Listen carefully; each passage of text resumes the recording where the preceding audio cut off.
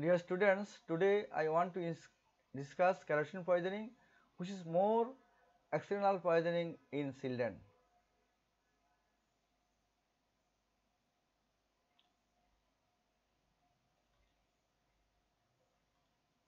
What is kerosene? Kerosene is volatile hydrocarbon, low viscosity and so greater pulmonary toxicity. Common seasons in summer, occurs in low seismic condition in family because in low seismic family kerosene is used as household fuel. What is the most common cause of childhood poisoning? It is the kerosene poisoning. Kerosene poisoning is 37% of all poisoning. In South African black children, it is 61 to 82% of all poisoning. Common age of poisoning is 1 to 5 years of age. So, kerosene poisoning usually occurs the children age between 1 to 5 years of age, and it is more common type of poisoning in children. Mode of poisoning, accidental poisoning, fatal dose 30 ml, but 0.2 ml may produce the chemical pneumonitis. So, it should be remembered that only 0.2 ml may produce chemical pneumonitis. Fatal period 24 hours. Route of toxicity, ingestion, aspiration into the lung during ingestion, vomiting and gastric lavage, rarely inhalation. So, mode of toxicity are ingestion, aspiration and gastric lavage and rarely inhalation. What are the pathophysiology? When the child accidentally ingests the kerosene, it absorbed from the stomach and excreted by the lungs, or aspiration into the lungs during ingestion, vomiting or gastric lavage, and it produces interaction with the surfactant and leads to alveolar collapse. Displacement of the alveolar gases by the vaporized hydrocarbon, producing bronchospasm due to irritation, producing chemical pneumonitis, and ultimately patient develop pulmonary edema. And all these factor increase the hypoxia, which leads to encephalopathy, cyanosis, and of course patient develop respiratory distress. So, when a patient ingested the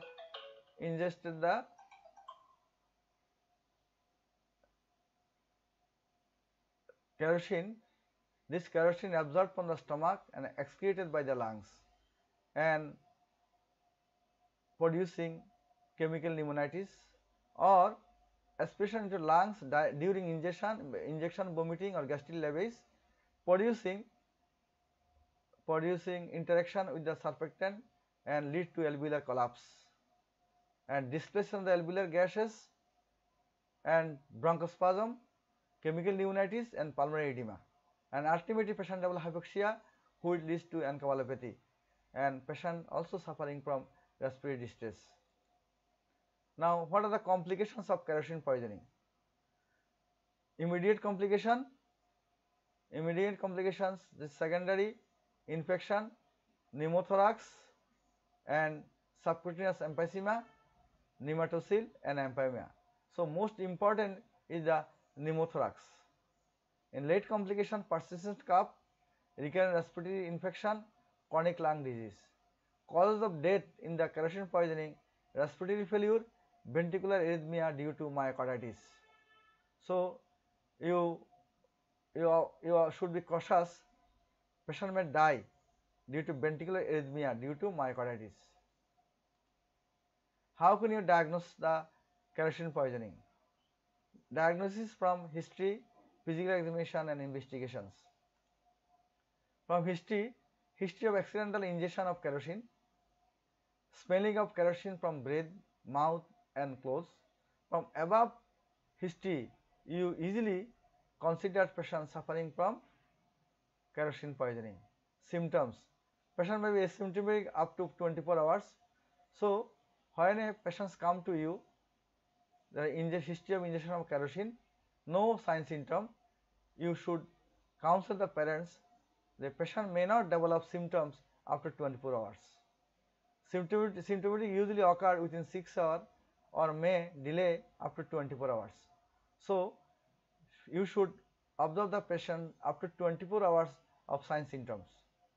Sign symptoms due to ingestion of kerosene, excessive crying due to burning sensation of throat and mouth, nausea, vomiting, and abdominal pain due to irritation, and diarrhea due to raised peristalsis. Sign symptoms due to aspiration, the fever within hour 38 to 40 degrees centigrade. So, after ingestion, patient develops fever within hour 38 degree to 48 degree centigrade, subsides within 24 to 48 hours. But if this fever not due to the secondary bronchopneumonia, so no need of antibiotics. But if again fever appears after 48 hours, it indicates secondary infection and need antibiotic. So, immediately after ingestion, if patients develop fever within 24 to 48 hours, you think the patient not suffering from secondary infection. So, you should not prescribe antibiotic, but if the fever again appear after 48 hours, indicate infection and need antibiotic therapy.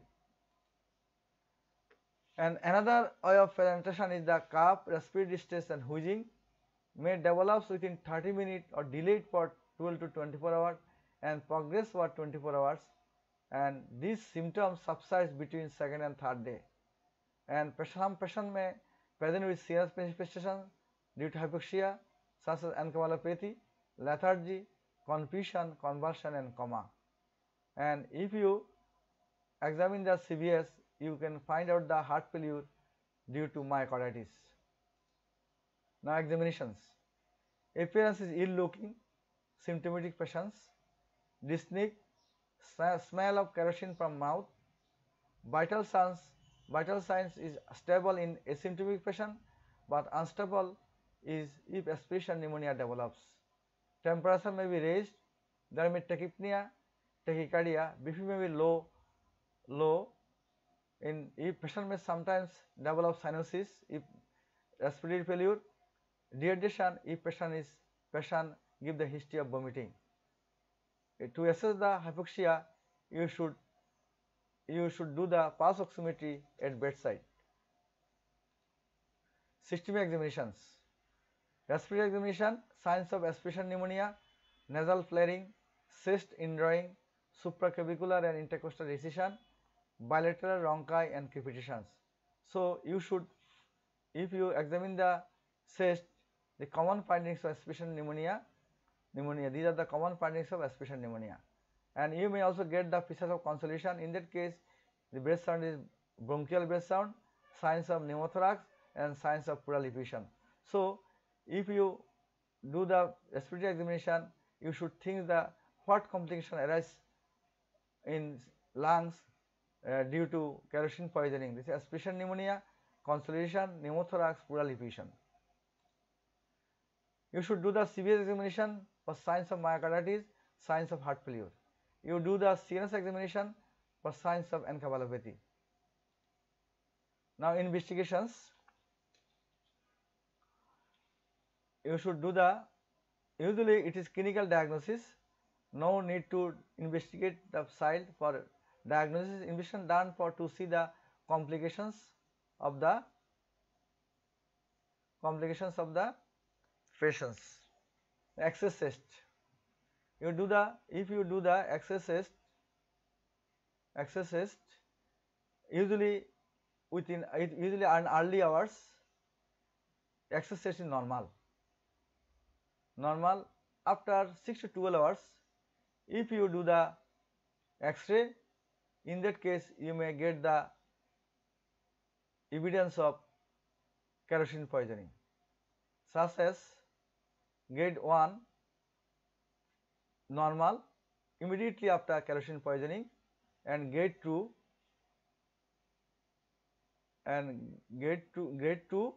mild unilateral perihilar inflammation, the mild mottling, and grade 2 bilateral imprintation, and grade 3 confluent fluffy shadows on one or both sides, that is patient develop pulmonary edema.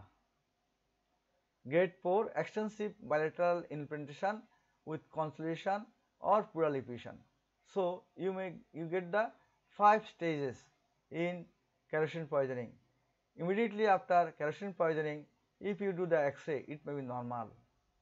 If you do the X-ray within 6 to 12 hours, you get the mild unilateral perihilar implantation, and grade 2 bilateral implantation, a grade 3 evidence of pulmonary edema by the confluent fluffy shadows.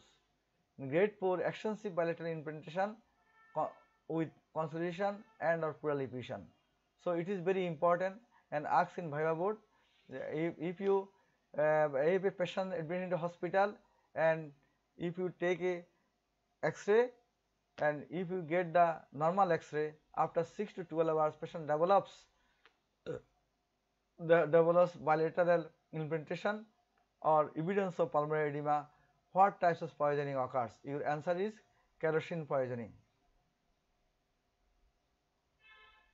Treatment. Now treatment. How can you treat the patients?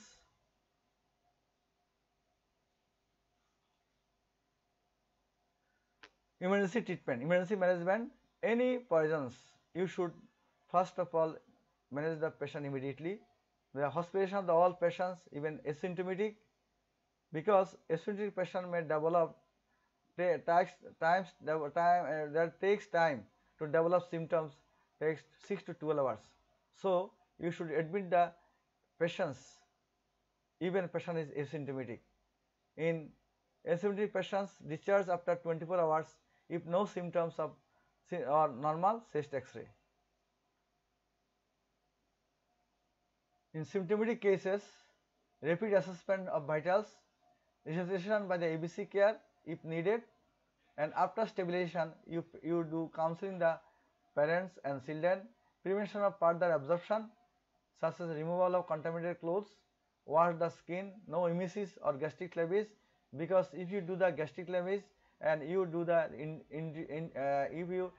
emesis, patient aspirate the kerosene and producing aspiration pneumonia. And specific treatment, no specific treatment, only supportive.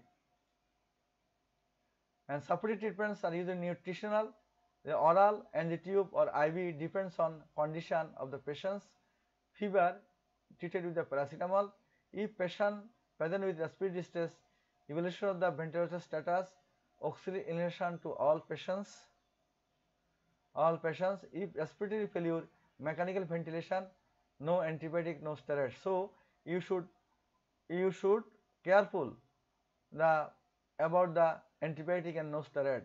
You should not prescribe the antibiotic if patients not develop secondary bronchopneumonia, and you should not prescribe steroid because steroid is harmful in kerosene poisoning.